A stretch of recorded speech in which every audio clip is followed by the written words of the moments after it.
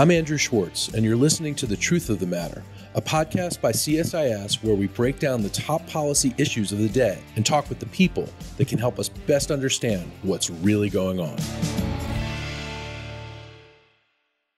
To get to the truth of the matter about disinformation and misinformation in the midterm elections, we have with us a very special guest, my colleague at CSIS, Suzanne Spaulding, who is the director of our Defending Democratic Institutions project and a CSIS senior advisor. Suzanne, of course, is also the former Undersecretary at DHS. And just so our listeners know, she has worked on both sides of the political aisle throughout her career, and she is not a partisan. We are a bipartisan institution at CSIS, and Suzanne personifies that. So welcome to the podcast. Thank you, Andrew. I'm really pleased to be here. So, Suzanne, just for our listeners who may not really fully understand what disinformation is, can you explain what it is and how it differs from misinformation? Yes. So disinformation is the intentional spreading of false or misleading information. So it can include putting together bits and pieces of things that might be in and of themselves accurate or true, but together create an intentionally misleading perspective. Misinformation is the unintentional spreading of false information. So that's a key distinction. So we're all anxiously waiting the midterm elections, which are coming up in just days. And as we know, this is shaping up to be an extremely close election. There's several contentious races around the country in both the Senate and the House, and the makeup of the Senate and House is going to be determined by these races. Almost all of them, to my mind, seem to be plagued by disinformation.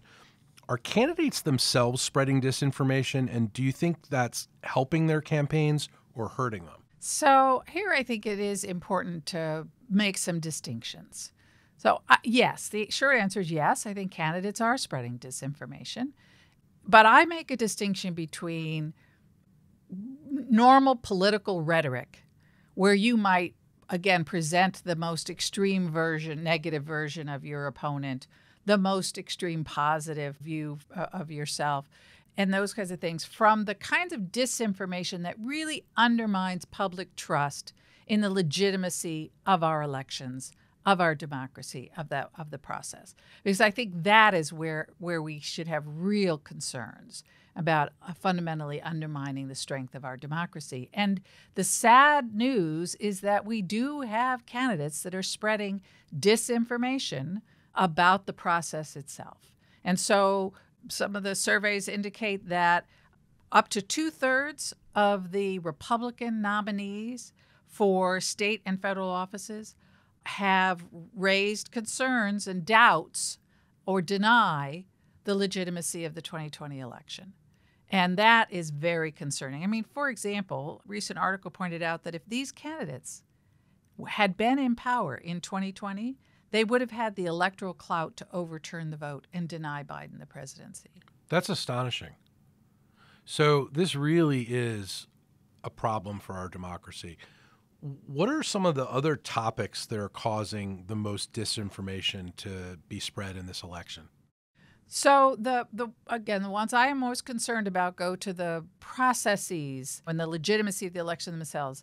The other thing we're seeing is, and this we saw recent reports that China is weighing in with disinformation about the time, place, and manner of voting, putting out disinformation. No absentee ballots are being accepted this year to try to dampen people from sending in their absentee ballots. The disinformation about when, where, and how to vote is some of the most troubling disinformation that we can see, because that goes right to the very core of denying people their fundamental right and privilege to vote in an election. So it's not just the candidates themselves or groups that are supporting the candidates. It's foreign actors like China. Is Russia also involved in this to any extent that you know of? Oh, very much. I mean, as Christopher Wray, the director of FBI, says, Russian disinformation is a 365-day-a-year operation and concern. When people say they'll be back for the next election, the reality is that they never left. They continue on a regular basis to put pernicious messaging into our discourse online and through propaganda outlets like RT and Sputnik. And they are, as the most recent intelligent alert said, Russia and China are both engaged. They have slightly different objectives that they're really pushing. What the intelligence warning said is Russia is working to amplify doubts about the integrity of U.S. elections. So right to the core of the issues that you and I were just talking about. China is interested in undermining American politicians that it sees as threats to Beijing's interests. So Putin has always, his disinformation has always been about pulling us down to his level. Disproving democracy. Yeah, and to say to his, and his most important audience is his domestic audience. But while he's at it, he'll sow chaos and division in America to amplify what he's saying. But what he's saying to his people is American democracy is just as corrupt and hypocritical and broken as ours, and therefore don't long for it. Whereas I think China has traditionally felt that they have an alternative model that they can promote, and they have been pushing that traditionally. China increasingly, as we saw from the reports last week, is taking a page from the Kremlin's playbook and seeing advantages to simply sowing chaos and division within this country, exacerbating it. Right, and Xi Jinping has been talking about the United States engaging in color wars, the same as Putin has been talking about for decades of the United States engaging in color wars, fomenting insurrections in their own countries, in Hong Kong, for instance, Ukraine. The Chinese must be a bipartisan trafficker of disinformation if they're going after candidates, because there's candidates on both sides of the aisle now that are very tough on China. Is that the case? Well, absolutely. And Russia also. I mean, that's an important thing to understand about these adversary efforts to weaken our democracy. They will come in on both sides of an issue. I've done work over the last several years looking at Russian disinformation that targets our trust in the justice system and exacerbates what is a declining mistrust in our justice system and takes advantages of weaknesses of our own making, so actual flaws and problems in our justice system, but presents a narrative that it is not just flawed but irrevocably broken. But they will weigh in both on the side of racial justice, for example, as they did when Alton Sterling was tragically shot by law enforcement officers. But then they'll jump in and their fake affinity groups tried to stoke the outrage around that. A few days later, when Mika Johnson shot law enforcement officers tragically in Dallas, Texas, partly in response to that, they weigh in with a fake Blue Matters affinity group to try to stoke that. We saw it in the immigration context in Garland, Texas, getting people out on both sides. They're not pushing a particular issue. They are trying to exacerbate divisions and pour fuel on the flames of dissension and disunity in this country. Suzanne, how susceptible are Americans to this stuff? I mean, you mentioned at the beginning of our discussion that there's actors, both foreign and domestic, that are trying to delegitimize absentee ballots and voting places and times of when people can vote and that sort of thing. How susceptible are Americans to this kind of disinformation? We are all susceptible to this kind of disinformation. And partly it is, I believe, that we have created fertile ground for a message that says your system is irrevocably broken and you are powerless to bring about any change. And I think that message resonates in different ways with different people. But certainly those who feel that the system has left them behind, right? That's a very, very poignant and powerful message. I think candidates who lose and say that the election was rigged, their followers, that's fertile ground there. But I think part of the reason that we have such fertile ground is we have failed to teach about our democracy and how it's supposed to work and how it works. So it goes back to our classic civics lessons. That's exactly right. I mean, we haven't been teaching civics. All across this country, civics has stagnated in so many places where we have stopped teaching it or barely teach it, or the football coach, who may be a wonderful person, is asked to also teach civics.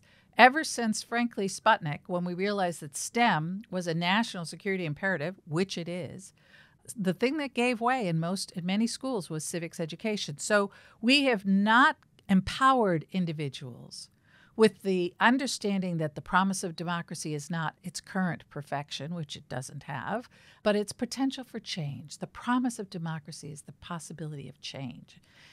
But that can only happen if we are the informed and engaged agents of that change, moving us toward that more perfect union. And to be that, you have to understand how the system works and what is your role in it. And if we haven't empowered people with that information, they think their only option is to resort to violence. And China and Russia both know this. Russia has, as part of its military doctrine, talks about tapping into the protest potential of the population. And the stage is set for more political violence. Yeah, this brings up exactly what I was about to ask you. In addition to us losing the ability to have civic lessons at our fingertips and from early childhood on throughout our education, it seems to me that we've lost our ability to also be civil as a result of that, right? Yeah, we need to reinvigorate civic skills as well as civic knowledge. And listen, this is a national security imperative, and it's urgent. And we need to make the long-term investment in K through 12, but we've got to reach adults. We have to reach adults right now, and this is why we've launched Civics at Work, to get civic skills and civic knowledge in the workplace. I always think about it as media literacy as well. When we reintroduce adults to civic lessons, how much has disinformation that's more and more prevalent in the media landscape over the past couple of years, how does it impact our ability to do that? Well, it definitely makes it harder, right? One of the things that disinformation does so effectively is to move us into that, what my friend Mike Hayden calls that post-truth world, right? It has created doubts among Americans that there is such a thing as an authoritative source of information. We need to be able to look to courts to resolve election disputes, to ensure the peaceful transition of power. If you undermine the legitimacy of courts, you frustrate their ability to do that. You make it that much harder for us to have that peaceful transition or retention of power. If you undermine the media, the legitimacy of that as a source of information, then again, you have made it that much harder to have an informed citizenry. And if a citizenry gives up on the idea of being informed, if it gives up on the idea of being ever able to discern what is actually true and what is false, they're going to disengage, or as I said, they're going to take to the streets in violence. Part of this, of course, and I'm not bringing this up as a partisan of any kind because, as you know, I'm not a partisan either. I've worked for Democrats in Capitol Hill, and I've also been a producer at Fox News Channel. But what we're dealing with right now, a big topic of disinformation, is that the 2020 election was stolen from Donald Trump. And so many Republicans on the ballot this year have continued spreading this false narrative throughout their campaigns. It's being reinforced by Russia and China, as you point out. Some have even implied that they won't accept the results of their own election if they were to lose. We're also seeing this in Brazil right now. Maybe Bolsonaro isn't going to accept the results of the election that was just held this weekend. And who knows what's going to happen in Israel with the election that they're having today. So what does this all say? What can we expect from these candidates if they do in fact lose? And what will the response be? Yeah, I do think there's the potential, as I've said, for political violence. And I think we may indeed see it first at the kind of local level, if it's state house elections, but I think to the extent that congressional elections are lost by candidates who have been election deniers, who then claim that the system was rigged and that their loss was not legitimate, that we could see trouble in Washington again in January when Congress convenes. I think it's up to the American people to decide whether they are going to make this the new normal or not, accept this as the new normal, right? And it starts with the election. It starts with deciding whether you're going to reward or you're going to reject these lies about the election, whether you're going to accept over 60 court cases where judges appointed by presidents of both parties asked for evidence to back up these claims of wide-scale fraud and ultimately were forced to reject these claims because there was no evidence presented in court, right? The American people are the only ones who really have the power to stop this vicious cycle. We feel so powerless, though, when these kinds of things happen. And even if our courts rule correctly as they have. We stood by and watched on January 6th, and those of us who have worked in Washington and worked on Capitol Hill were really, really shocked and saddened by it. And we've seen in state houses around the country already in past campaigns political violence. What do you think needs to happen at the national level for us to come together and get rid of this from our society? So I really do think that the American people who are bothered by this need to work hard to hold individuals and institutions accountable, right? When they fail to live up to our aspirations, when they are spreading disinformation, we need to be very adamant that this is not the new normal, that this is not acceptable, right? And so we cannot give in to despair. We have to keep working at this. We have to chip away at the margins. This is not going to be an overnight. This did not happen to us overnight. This was many years in the making, including skepticism about our institutions and declining trust. And there are lots of reasons for that. And the institutions need to live up to our aspirations. We need to hold them accountable. But we need to keep fighting this and chip away. So when I talk about civics, I don't expect that by next year we're going to have reinvigorated civic knowledge and skills in all Americans, and they're suddenly going to rediscover our shared aspirations and that we have some things in common, including a sense of national identity. I don't believe that's going to happen overnight, but we have to keep working at it and chip at it bit by bit. It's really interesting you say that, because it's not like we can call the fake news plumber and have the fake news plumber come over and turn a few knobs and connect a few pipes and it's done. This is really it's been a long-term problem, as you point out, and it's going to be a forever problem going forward, isn't it? Yep, it absolutely is. Hopefully not forever, certainly not at this scale, right? Yeah. I do think we have gotten to this point in large part, because we had a president who fanned the flames and who spread disinformation on a massive scale and continues to.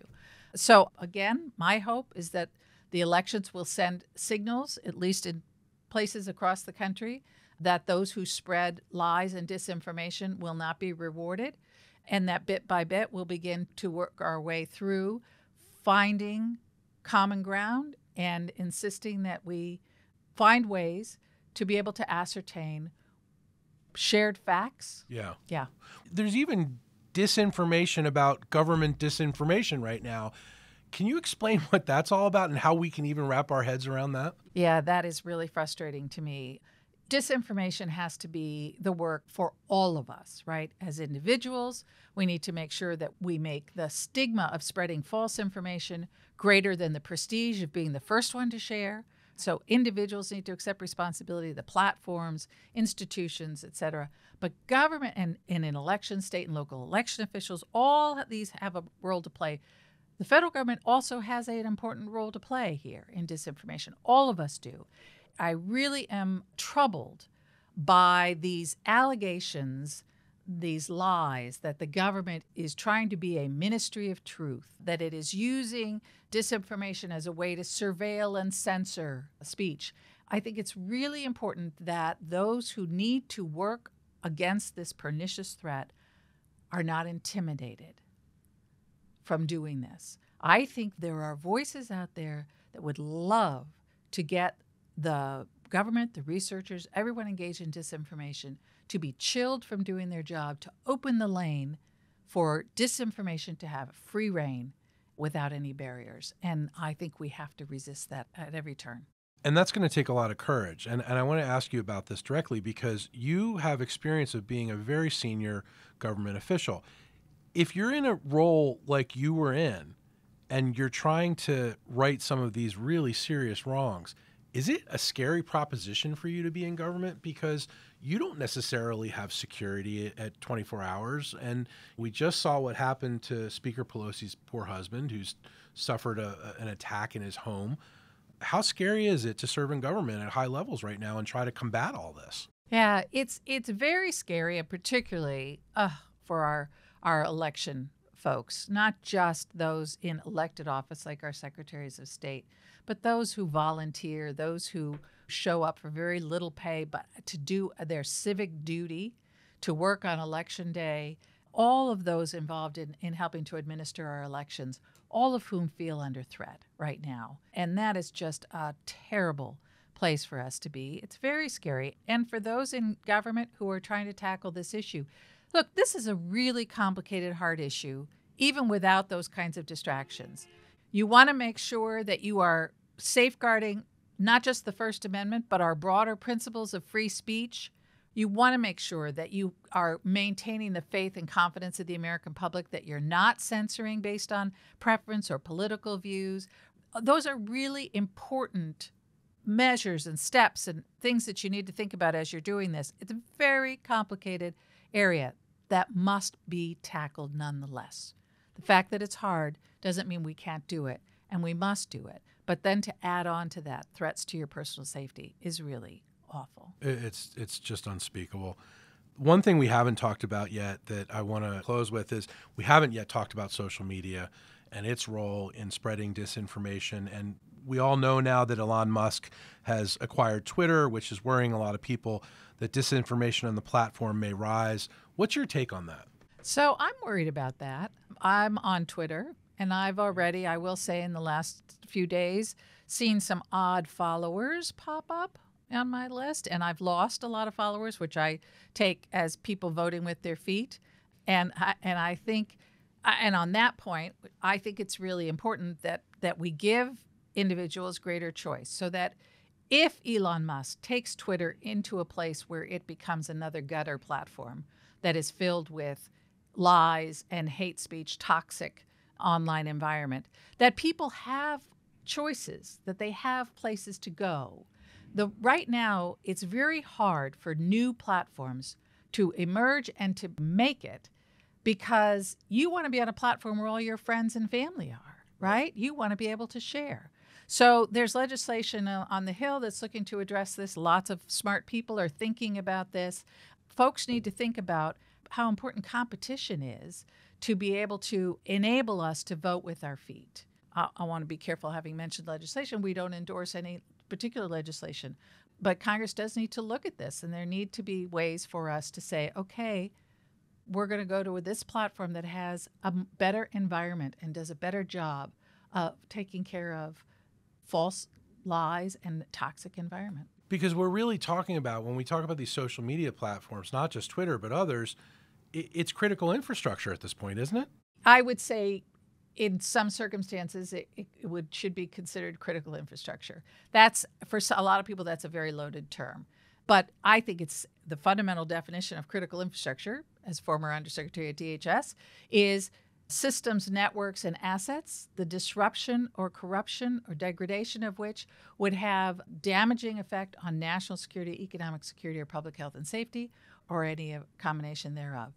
It was not hard to determine that election infrastructure fit that definition.